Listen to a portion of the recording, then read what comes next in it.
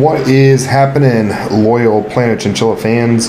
Josh here with the Planet Chinchilla YouTube channel, creator of PlanetChinchilla.com. And today I wanted to make a video about if you are curious if a chinchilla would make a good pet for a beginner pet owner or not. If that is you, that is what this video is all about, and we are starting right now. Hello, Chili.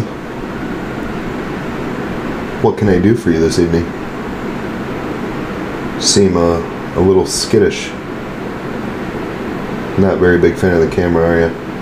Come on here. Yeah, come here, girl. Okay, don't then. Whatever. Alright guys, so here is the deal with being a beginner pet owner and owning a chinchilla. Most of the time, it will make no sense to adopt a chinchilla as your first pet, but that doesn't mean always that makes the most sense. If you're curious as to why, I'm glad you asked, because that's what I plan on telling you right now. And it is because the number one thing that you need to have if you own one of these guys is patience. And for a beginner or a new pet owner that's never owned a pet before, patience can be tested, tried, and pushed to the limit. And with chinchillas, the biggest thing, number one thing, seriously, is building a bond with them and the amount of patience it can take to do so.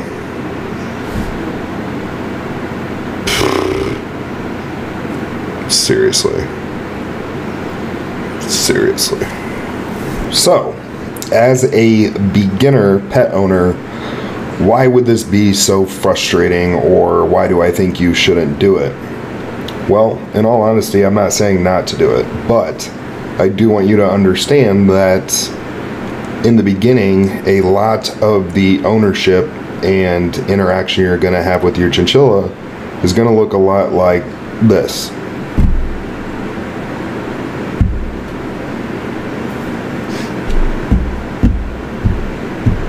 So, how many more days until you think I can get you out of the cage? Okay. How many more days until you're going to come out of that hiding box? Another month. Already? How many more days until you do anything that shows that you like me? That long, huh? Alright then. Guess we'll get through it together. Pound it. Yep. That's right. It's my homie. Alright guys, so on a more serious note with this, it's not going to be that bad. That was clearly a little bit of an exaggeration. You'll be able to interact with them more than what I just showed there, but it's still somewhat true. In the beginning, these guys are skittish. They take time to adapt to you, and you have to be patient. Otherwise, it won't happen, and you can actually make it take longer by rushing it. With that being said, if you're looking for a pet that you can immediately, show off, hold, cuddle, and do all of those cool things with, this chinchilla definitely can become that, but that's not how it goes in the beginning, and a lot of beginner pet owners are going to be frustrated by that. If you know this going into it, then you can definitely consider getting a chinchilla, because once you make it through that initial phase, they can become one of the best pets you'll ever adopt. Now let's also talk about a few other reasons why adopting a chinchilla as a beginner pet owner may not be the best idea. Alright, one of the next reasons, guys, is the fragile handling that is involved with owning a chinchilla. No, they're not, gonna break if you grab them just a little bit wrong, but they do have fragile little bones. They do need to be picked up correctly, handled correctly, and not pushed to be handled when they don't want to be. So you need to take the time to learn those things, use useful resources to get better at it, and to make sure you're doing it correctly, which a breeder can help you do this on the day that you adopt them. and plenty of other resources, even like this YouTube channel here. Make sure you subscribe if you're not subscribed so you get the help that you need. Or just useful blogs can help you learn how to do these things, making it much more feasible for a beginner pet owner to decide to adopt a chinchilla. And then another reason, guys, why sometimes it's not recommended for a brand new pet owner is some of the other small things that come with owning a chinchilla in general. So they have very fragile stomachs when it comes to eating certain treats and foods such as vegetables and fruits. You'd be shocked at how many people try and give their chinchillas these things, but they're not safe, especially never fresh fruits, never fresh vegetables. Causes diarrhea, massive digestive issues, can really wreak havoc on them. And the point I'm trying to make is research is involved. And, you know, when you own a dog or even a cat, it's not that you don't need to research about them, but a lot of pet owners learn some of the things through trial and error. And I'm not talking things that risk the pet's health. I'm talking just potty training and common frustration points when it comes to owning a pet. With a chinchilla, those common frustration points are more magnified. Like you get really frustrated in the beginning when they don't want to bond with you or when they don't want to come out of this hiding box. They will eventually, I promise. There's plenty of YouTube channels, yes there is, and videos on this channel demonstrating that. But depending on your age as you're watching this and the patience you have to learn those things, to learn her getting used to your voice, your presence, interacting with you, it may or may not be the best idea.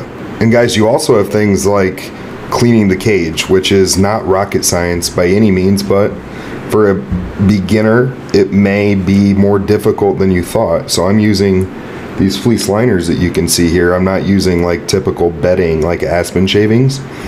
And I need to get her out actually tonight, interact with her in her playpen that I use for it, or a chinchilla-proofed room, wash these fleece liners, discard all of the poop in the cage, refill her pellets, give her her hay, do her water bottle, etc. So again, one of those things that if you're willing to research, if you're willing to learn, chinchilla is most likely perfectly fine, especially with the patience. If you're not, it may not be the first best pet for you as a beginner. Guys, and another reason I definitely want to point out is if you just don't have the bandwidth in your life to provide any socialization for these guys, which basically means just getting them out of the cage, interacting with them. Once they adapt to you, giving them some time to play in a safe room, in a playpen, whatever makes the most sense for you. If you don't have that bandwidth, nor do you want to do it, don't adopt one, because at that point you just have this cage, a chinchilla in it, and they're not happy. There's no reason for you to have to clean a cage if you don't want to, you know, give them the proper love and care. It just doesn't make sense. So if you don't have the bandwidth, don't do it. It's common sense. So guys, how do you summarize this in a nutshell for somebody considering a chinchilla? Well, if you meet the criteria of what I discussed, which is you're willing to learn to handle these guys correctly, you're willing to socialize with them and you have the bandwidth, you're willing to learn what is safe for them, and you want to do these things and you want to take care of them and clean the cage regularly, and you have the patience, then a chinchilla can be a great pet for you, especially since I live 15 or more years with proper care. But on the flip side, you know, full disclaimer, if none of that makes sense to you, don't adopt one.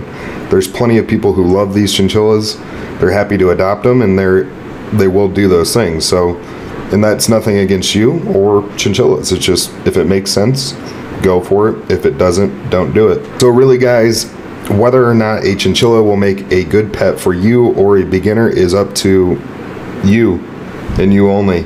Nobody can tell you it's a good idea or a bad idea. Only you truly know that. So make the decision. I hope you decide to adopt one.